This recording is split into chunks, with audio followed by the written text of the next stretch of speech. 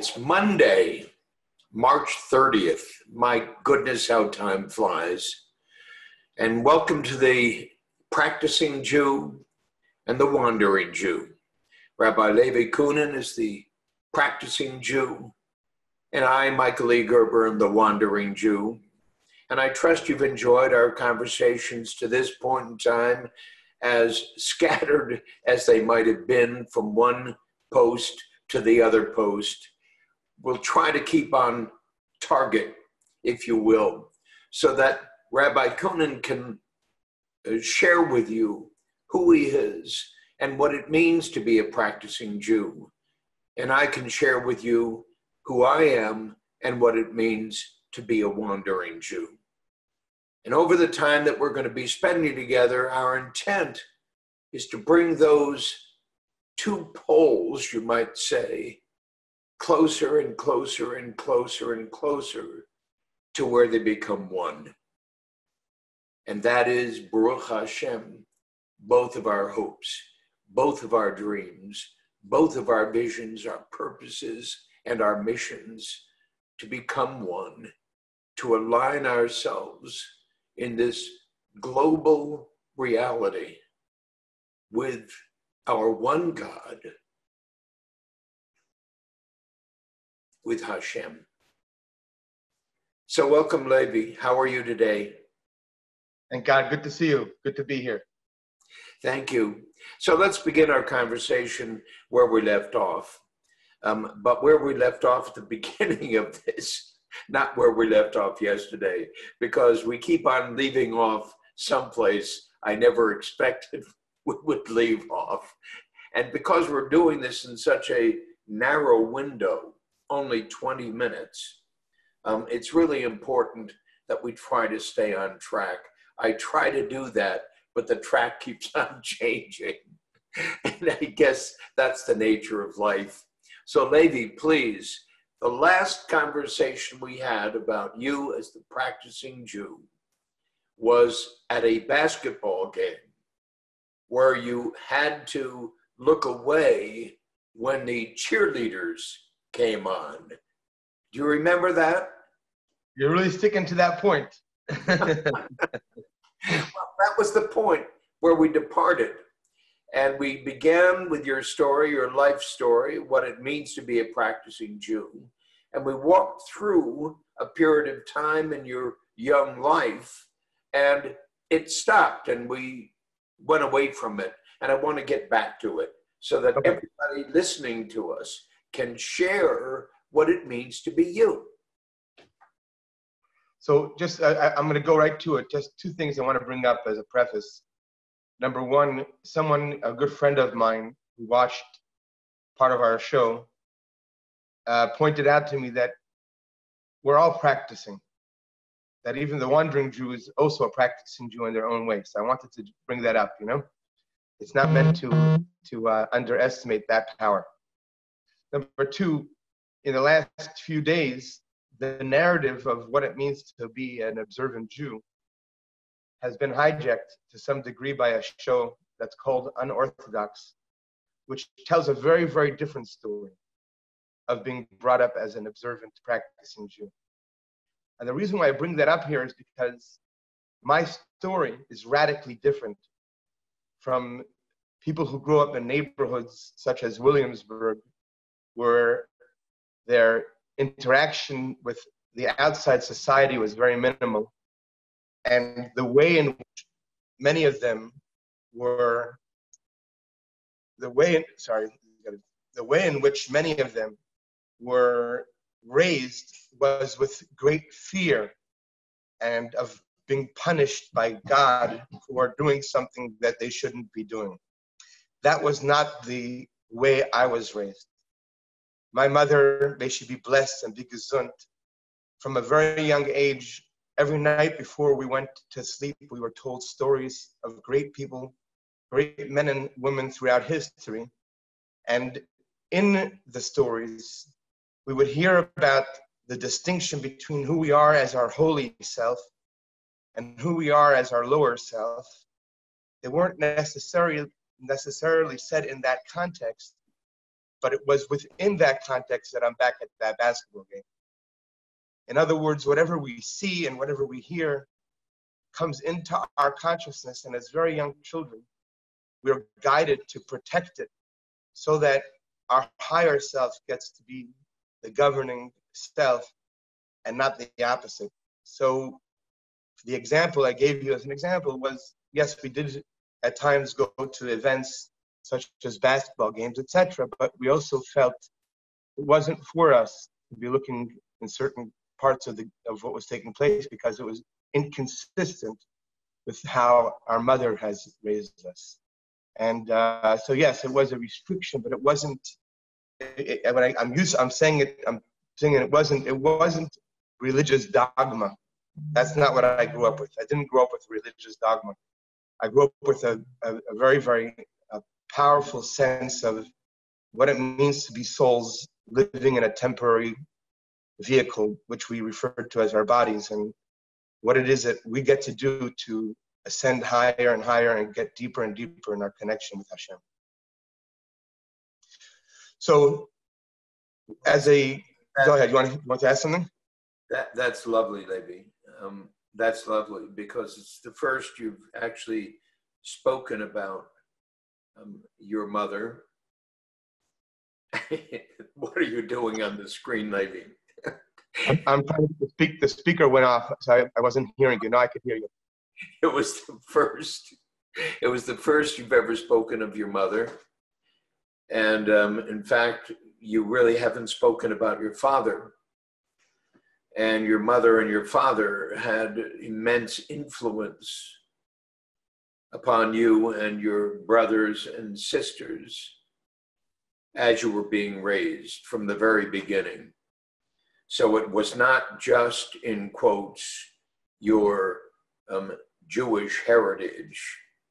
It was your Jewish relationship with your father and your mother that formed the way you were raised, not in dogma, as you just said, but in a living experience of how they were being who they were.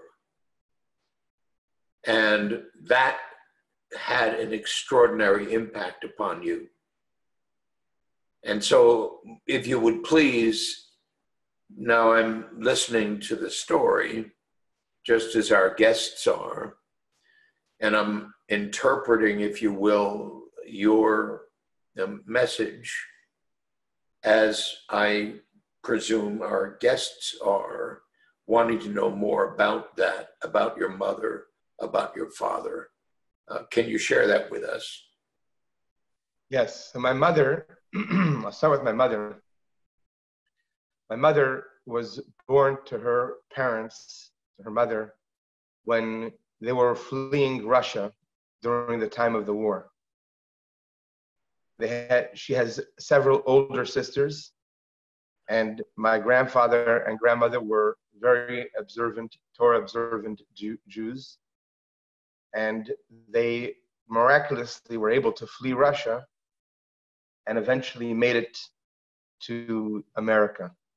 How were they miraculously able to flee Russia? They had fake passports. They were not allowed to leave officially. And actually, on the train, they were on the very back of the train where they were hiding in a cargo train. And when the Russian intelligence came onto the train, they caught half of the people there. The other half, which included my grandparents, they did not catch. So I see that's kind of miraculous, if you think about it.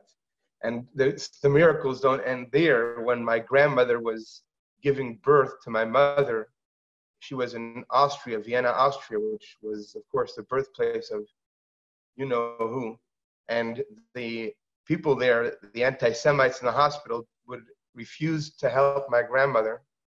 And it was very dangerous because my mother was breech. And she fainted on the table because of pain.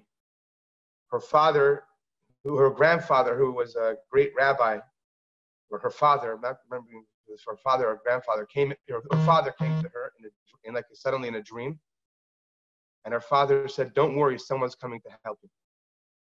And someone came that actually, this is my grandmother's story, I heard it since I'm a child. Someone came, they had a beard, came and delivered my mother. And then after everything was okay, my grandmother wanted to know who was it that came, which doctor was it. And no one knew who she was talking about. So that's the other miraculous part of it all. My mother was told by her mother that it was Elijah the prophet that delivered her. Who knows? But that's the story I grew up with. And my grandparents didn't speak English at all. I struggled tremendously when they arrived in America, but they maintained their observance of Judaism to the nth degree. In fact, my grandfather was asked to come to be someone who works in the kosher business in Detroit, and he found out that they were using his stamp that shows that he certified things to make it that he did, which he didn't use, meaning they stole his stamp, the people that he worked for. So he quit and he packed his bags and went back to New York. So despite the fact that he had no money, you know, it was absolutely not an option for him to be in a situation where people will be eating things that are not kosher with his stamp on it. And he felt the immediate need to leave. So I share that story because that's the level, the contrast from one hand, all the pain and suffering, the people, the many observant Jews, when they left Europe, they came here, they were very, very upset about the Holocaust, of course, understandably. Many of them felt neglected by God and just gave up their Torah observance. But that was not the story of my grandparents. My grandparents, despite all of the pain and suffering that they endured during that time, somehow or another they kept their Yiddishkeit, not just keeping it, but really deeply inspired, you know, with all the great stories that my mother told me about her father and about his joy of Yiddishkeit that he brought to his family. And that's despite the fact that they were completely broke almost all the time, but they were never poor because my mother never felt poor.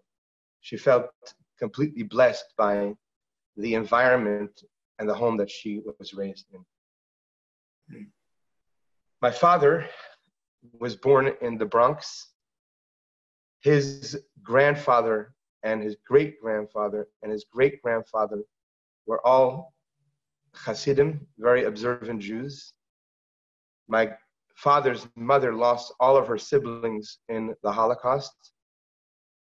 She married my grandfather, who at the time was an observant Jew, but he wasn't like a rabbi or anything.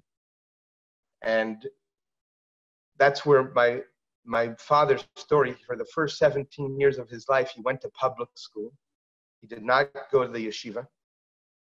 And the reason why my grandmother, although she was observant in Torah, she didn't send him to the yeshiva because she was very, very, very disheartened by what she was witnessing, the type of education that was going on. Understandably, these were people who were Holocaust survivors that were dealing with so much trauma. And where she went to, whatever her experience was, she felt that that was being taken out on the children. So she decided to be the teacher of their Yiddishkeit until when they turned 17. My father turned 17. His brother was a year or two older than him. They were advised by the Rebbe to go to the Chabad school, and that's how my father became a chassid of the Rebbe. I think I spoke too much already. No, I think you. But I feel if we're talking so much about me, I want to hear about you. You began to tell us a story which I was quite riveted on. It's a story that was given to you by your mother and your father, shared with you by your mother and your father, shared with all of your brothers and sisters by your mother and father. very, very early on in your life as I'm listening to it. And unfortunately, I have none of that in my life.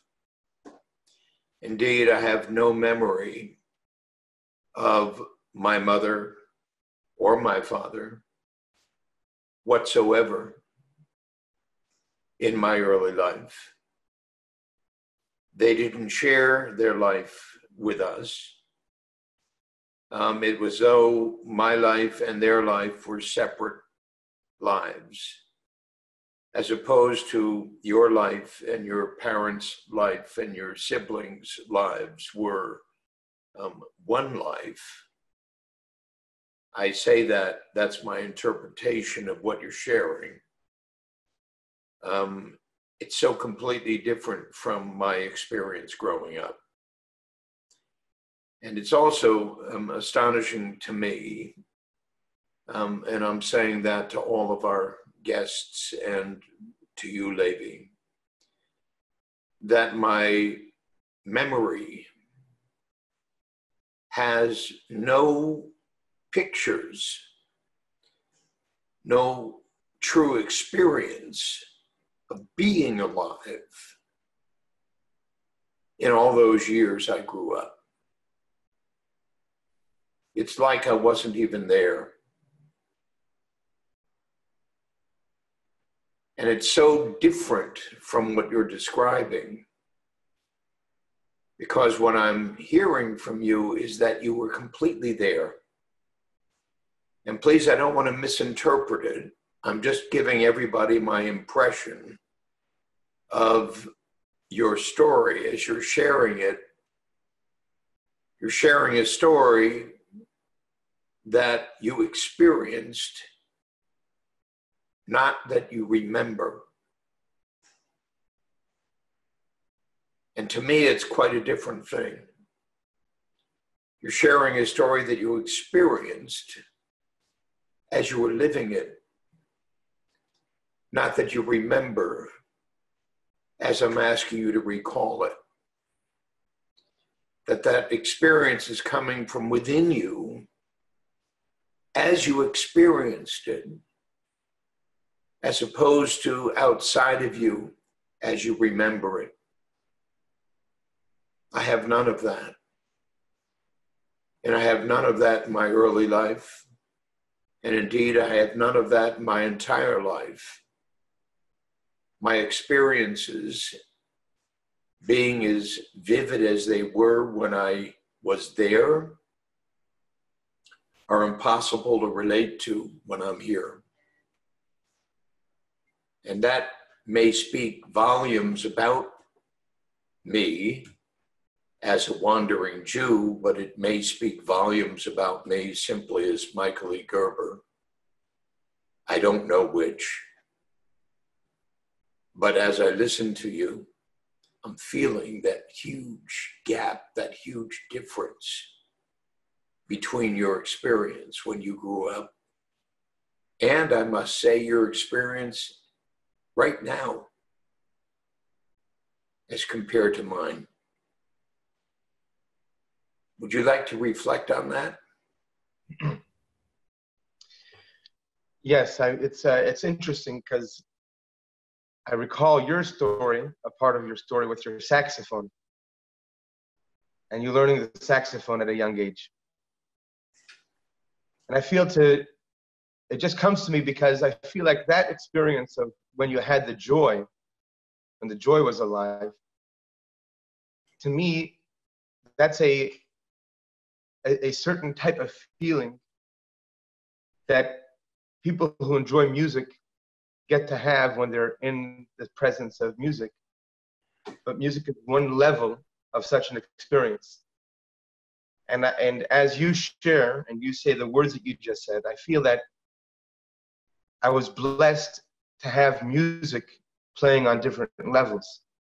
I feel that to be the case even today, as you know, it's terrible news coming out of New York and what's happening over there, the death rate. And who knows where and how this is going to continue to hit our country, God forbid. And one has every reason to be in a state of fear and trepidation. And from one hand, we need to be. We need to see how temporary our lives are and how little control we have. And at the same time, it's the music of Yiddishkeit that I believe gives us the greatest strength to be present in these times in a more impactful, more joyous way. Because who gains from fear? And what's it going to help anybody? I didn't want to stop you, Levi, but believe it or not, we're well over our 20 minutes. Can you believe that? We're well over our 20 minutes, ladies and gentlemen. Levi Cunin. It's impossible to do this in 20 minutes because I can see I'm caught up in the conversation and I can see that I want to persist with it, continue with it, because there's so much more to speak about. But our time is up. Our time is up. So I'm going to say to every single one of you listening to us today on this Monday that we've run out of time. We've gone over time. And I love you, Levi Cunin. And give my absolute clear love to your parents, to your wife, to your lovely, beautiful children. I am so connected to you right now. Thank you for being here with me.